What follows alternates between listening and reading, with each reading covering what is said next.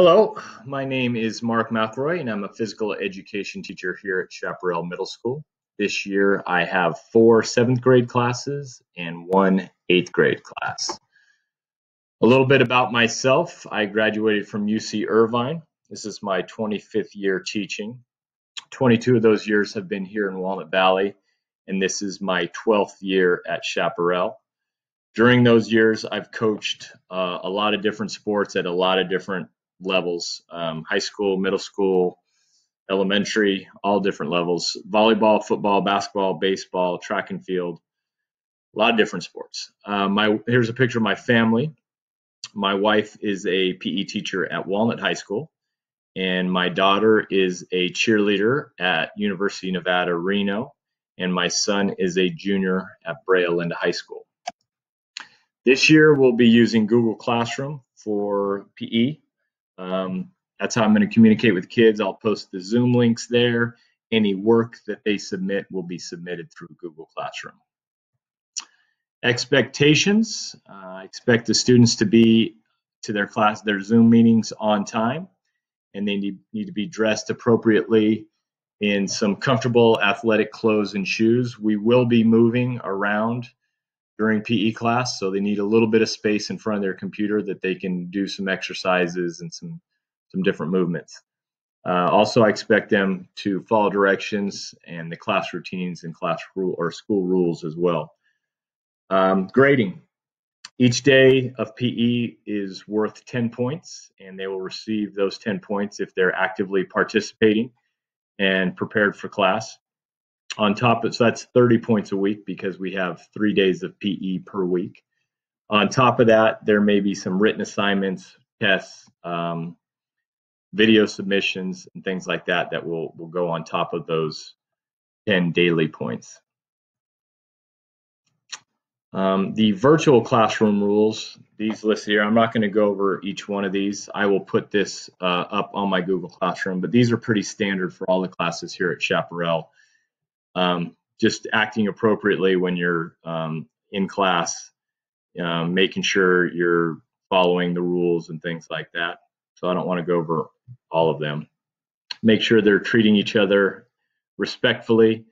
Don't share the Zoom links with anyone else. All right, typical day in PE.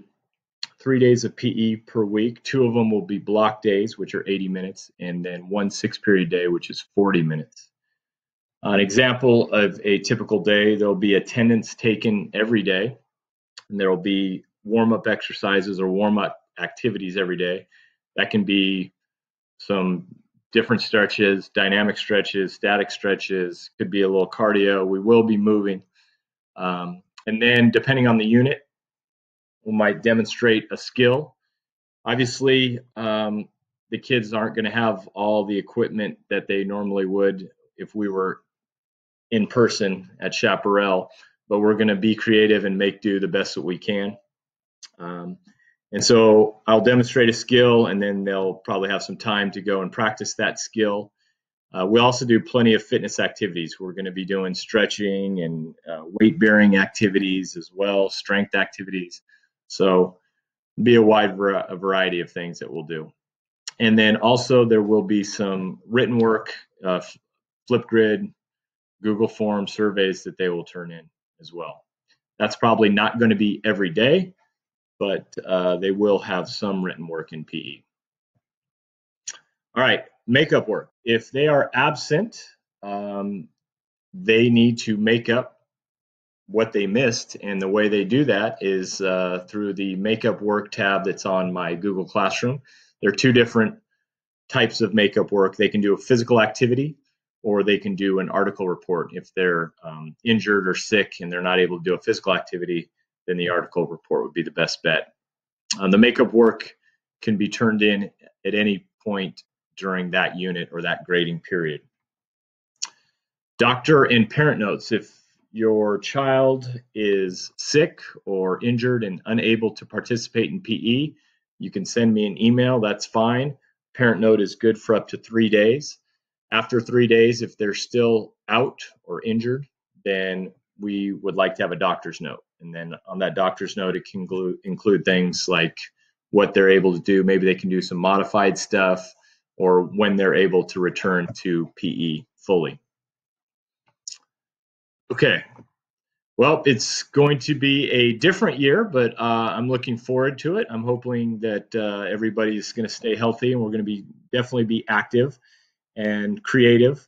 But I'm excited about this year.